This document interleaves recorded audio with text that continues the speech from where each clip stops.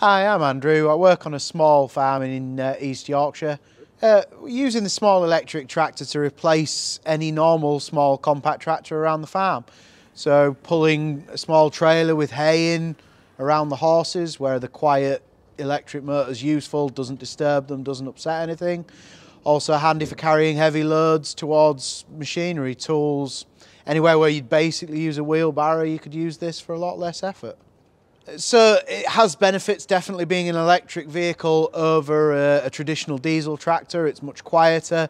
The maintenance required is much lower. Obviously it's just a matter of charging the batteries up once a day, a quick check of the tyres and chains, and away it goes. So we've got it set up on the trailer currently. It can do basically anything that a small conventional tractor would do. So it can pull a lawnmower type thing. It can also be a sprayer with a sprayer attached to it, or a grass harrow, just the same. Basically anything a small compact tractor would do, this can do in its own way as well.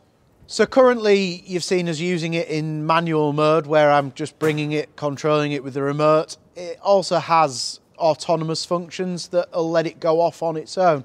I can set it off into a paddock with a chain harrow and just allow it to work the entire paddock alone, and lets me monitor other things, do other jobs while just checking up on it every so often.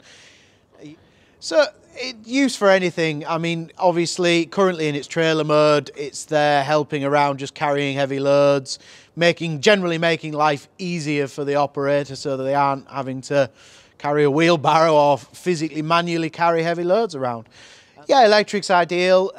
We recharge it using green energy, either solar panels on the sheds or the wind turbines. This means that it's basically economical to run, and it's also as close to carbon neutral as we can get.